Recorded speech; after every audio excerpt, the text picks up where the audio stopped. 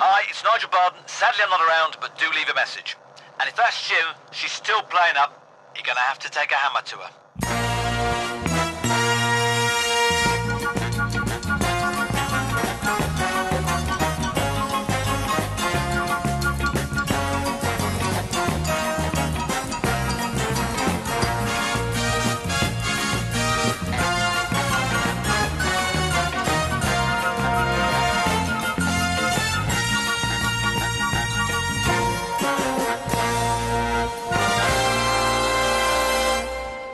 Tell us a bit about yourself. Well, I used to be a wine merchant, and now I talk and write about drinks, not just wine, beers, spirits, for a lot, but I'm very passionate about wine, but I want to make it really approachable and fun. It's something you have every day. It's you have with every meal. We're talking about wines between £5 and £10. We're not talking about top expensive clarets particularly. Yeah, well, you don't really strike me as someone who looks like a wine expert, I'll be honest. Well, good, in the sense that I don't want to be wearing tweeds and +4s, and you won't be looking around my country retreat or going through my cellar later on, because I haven't got either. But I do like wine, and like most people in Britain, it's something that we know a bit about. We want to make more of it and enjoy it. Don't look like a wine man indeed. Get in. All right, Nigel. Well, if you're going to put it like that, I'm all yours.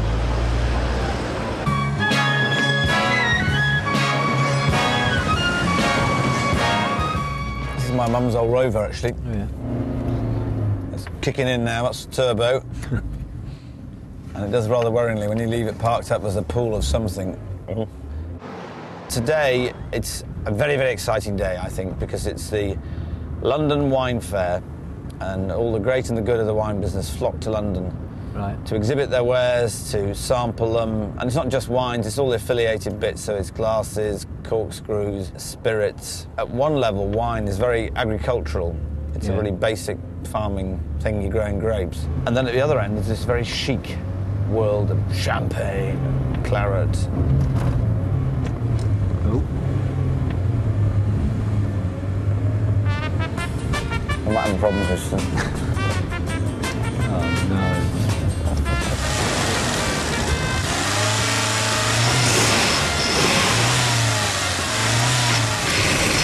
Right, we seem to have a problem with the car technical team.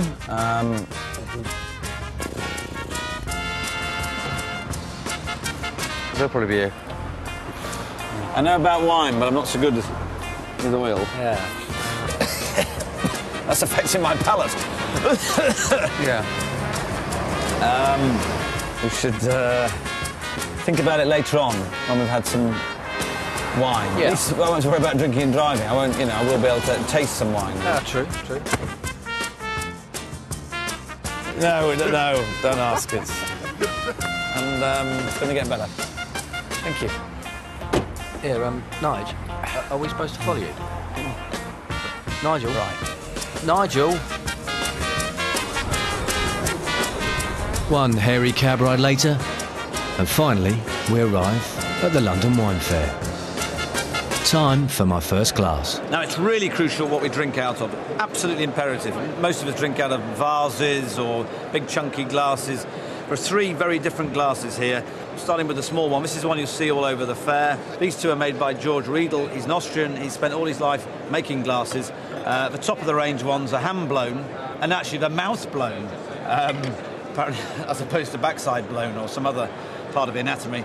But it does make a difference. So these are all three very different ones. A crucial thing also, when you go into a restaurant, if they overfill your glass, if they want to fill it up to here, just stop them, because the idea is that the wine should breathe. It's getting oxygen in there, it's opening it all up, that's crucial. So have a nose of these, and a quick gargle.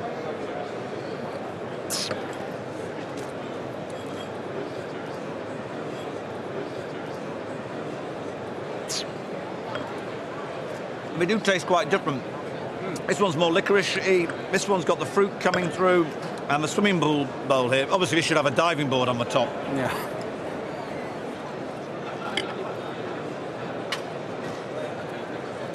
All very different. Which of those do you prefer? I'd have to say the one in the biggest glass, actually. Yeah, interesting. They're all the same wine. No. B54 we're looking for. The Holy Grail. Now, wine can be good for you. It's official. I've got the doctor here. He's going to tell us all about it. Dr. Phil Norrie. Look, it's on his T-shirt, you see. What's up, Doc? You're not only an Aussie, which is fine, you're also a doctor, medical doctor, and you're in the wine business. Yes, I have a vineyard, Pendarvis Estate. You've got your own vineyard. I mean, wine, good for us, yes or no? Yes, I mean, it's the best way to die young as late as possible is to drink wine in moderation because it'll reduce your death rate by up to 50% by reducing heart attacks, strokes, dementia, diabetes, cancer, the list goes on and on. It's our oldest medicine. We've been using it as a medicine for the last 5,000 years, and it's our best preventative medicine. Give me a glass. I just wanted to show you some unusual ones. Okay. Just because that's the nature of wine. Anywhere in the world, you know, you can get some interesting wines, and they're getting better. The quality, the production techniques are getting better than ever before. Right. For instance, in Spain, they used to produce a lot of red alcoholic wine. We're breaking right here. Okay. But now they produce some really good fruity kit because they can slow down the fermentation so it doesn't get as hot and sweaty. Yeah. L4. I'm afraid I have no idea. Don't worry, thanks. It's a lovely show, though. Great stand. Yeah. Thank you very much. Cheers. Having blown the car up and got us lost. Yeah. I think I'm on for an event here.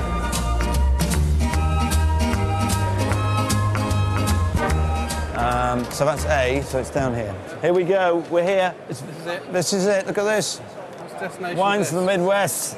How you doing, you all right? Lovely stuff. This is Laurie from Wisconsin, and she's got some wine that I can guarantee you'll never have tried anything like it before. Right. Here you go. Thank you. Swill that. I'm gonna swallow that. I mean, that's a big mouthful. It's filled my chest cavity. It's sitting in the pit of my stomach now like a contented Buddha. Is it reminiscent of anything to you? It is. It's very sweet. It reminds me of my youth for some reason. I don't know what that is. Well, we'll talk about that later on. Laurie, what's it made from? It is made from cherries. You see, cherries of course it is. from the Midwest, Wisconsin, and not all wine has to be made from grapes. Clever. Come on. So that was the cherry wine from Wisconsin. I have to say, I mean, it wasn't actually one of the nicest wines I've ever had in the world, but it was just interesting, and that's... So throw out your window. Very strong, though. The taste was very strong. Yeah, So, funny enough, there's only about 8.5% alcohol, so it wasn't too strong. Now we're going to go afloat. Watch out, Nigel. We're going to go on the river, Uh-huh. and I want you to meet a really interesting guy. He's in the wine business, but you could think he could be a London gangster. He could be the fourth Cray. And he's on a boat, is he? Yeah, well, yeah, doing some deals. Now, my mate here, he's getting into wine. He wants to know more about it. We've been having a bit of a loiter around the fair today, lubricating our larynx.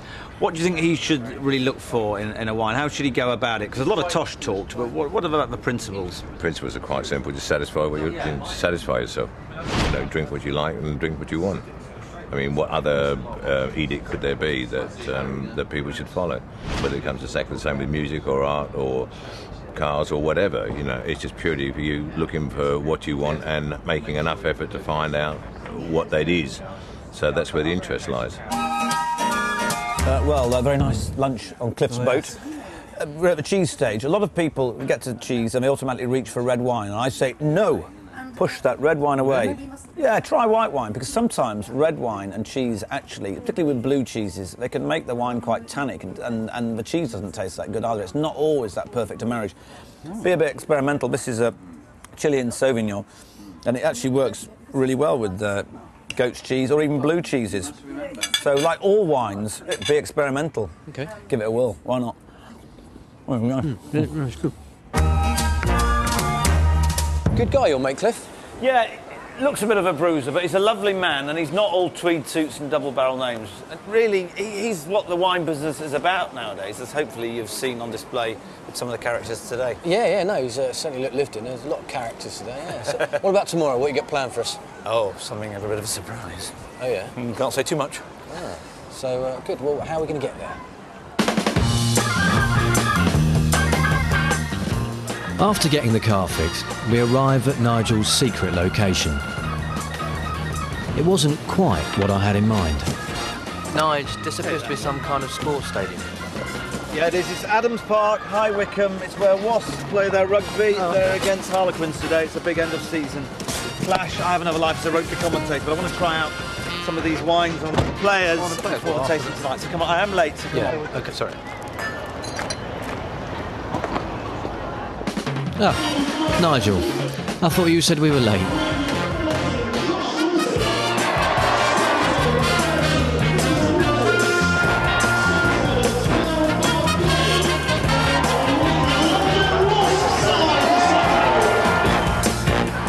Here at Adams Park, Nigel Barden and Alex Codling. Big A. Gone backwards, gotta hurry. It's gone high into the Wickham 10. Unbelievable. Try this. Cheers. That's not a bad drop. Lovely. Taken there by Ugo Moynier at the wing, and he's got time, space and speed, and he's going into the corner. What a great try. Another glass. Now, I've got a little bit of an experiment for you. Right. I want you to hold your nose, take some of the wine, because if you lose your sense of smell, you're cream crackered. Right. And if people think you've got no sense of smell, they can't taste anything. So hold your nose, Big A. I've got it in my left hand, yeah. Yeah, whichever. Take a mouthful of that. Coordination, always important for a second row rugby player. Swallow it, keep your nose held, and then again, you probably won't taste anything. Take your fingers off your nose. The flavours should come flooding in. Tastes Let different. it happen. Tastes a lot different. Yeah. If you haven't got it, you can't. Most sensitive organ in your body. You get a sudden rush, is it? Yeah, good. Lovely.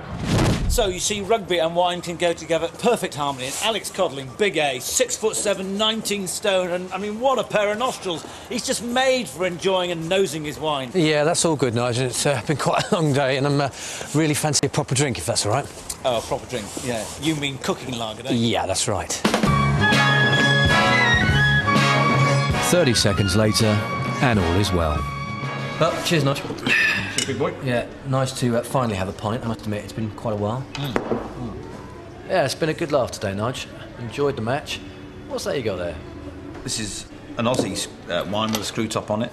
This is from southeast Australia, and you're going to see a lot more screw tops because basically they're very consistent, and you don't get problems with corked wines where the cork might dry out and you get air in. That's why you should always store a bottle on its side, ideally, particularly if you're going to keep it for a long time. Any wine of any quality really can have a screw top. It's just really the snob value. I know it's not the same, and I do love it, but you get from wine. But yeah, life's moving on. I got there in the end. I'm so strong. Here we go. Good. Thanks very much. Right, is this when we start gargling and spitting into buckets, is it? No, the tasting process does look very poncy, I appreciate that. But quickly, the reason doing, you swill it around like that is to get air into it. It opens the wine up so you can smell it. Get your nose in there. This can register 10,000 or more different smells. It's a very crucial organ. And just think, oh, what is that? Do I get there? Is that black currants? Is it licorice? Is it wood? Is it dried leaves? Is it smelly socks? Anything, doesn't matter, as long as you can recognise those smells. Don't tell me I've got to do that. That looks stupid. What are you doing? That ridiculous noise. Right. The reason I do that is to get air in my mouth, so I can get it all. The whole mouth can enjoy the process, because basically your tongue, for a start, this lovely shag pile carpet of a tongue with all these fantastic little tasting bits of it. You've got your sitting room, you've got your kitchen bit, you've got your sweet on the tip, you've got the bitter boys and girls are at the back, and then you've got saltiness, acidity on the edges. So that's why you've got to get it all around your mouth and get some air in. It really opens it up. It's like the idea of swilling it round in the glass in the first place. Let's not get too poncy or posh about it. It's wine is not to be adored and looked at for and be sat on for years and years. Being nice. Yeah, right. I'm going on. Okay, sorry. cheers. So I hope you enjoyed that. Yeah, nice to finish on a beer at the end of the day. As I said at the beginning, it's not poncy, it's fun. Go and try as many different wines as you can. Enjoy yourself. We still all right for that lift? Yeah, of course.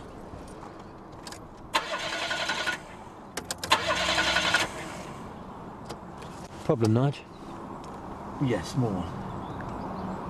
Oh, Nige. Taxi!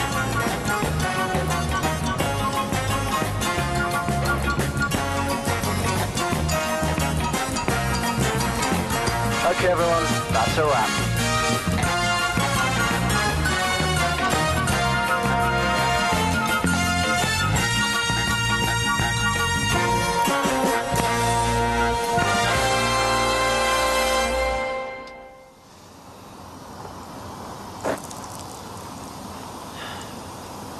Someone get Les Dennis on the phone. Ow, hot.